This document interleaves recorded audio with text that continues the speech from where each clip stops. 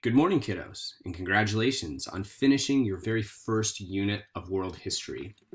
Now we are at the point where it's time to take our exam. Now, one part of your exam you're going to do with me. That is called the Islam multiple choice component. Part one is that.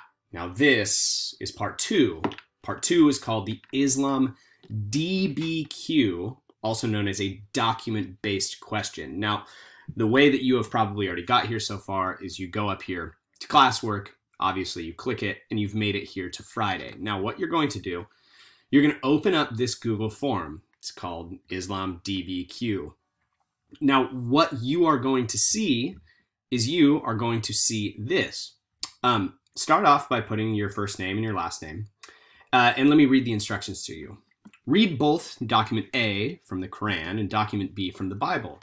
Then use the information to answer all 6 questions, comparing and contrasting the similarities and differences between Muslims, Christians, and Jews. I'm hoping that this rings a bell because we might have done something very similar in class together. So here are your 2 documents. I've put them all over this form, so you'll see these a lot. Document A, this is from the Quran. Document B, this is from the Bible. Then you're going to work your way down into this. Now, if we were in class, you'd actually be writing an essay, but I figured virtually it's easier to do it baby steps.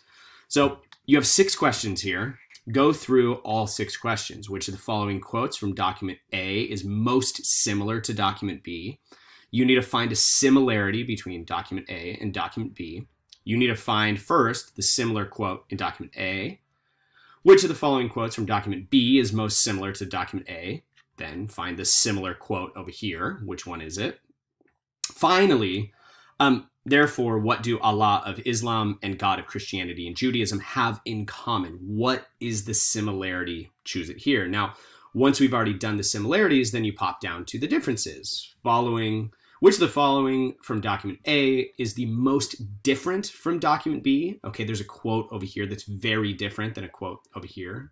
Tell me which quote is different. Likewise, go down, which of the following quote from document B is the most different from document A? Okay, which quote over here is very different than a quote over here? Which of those?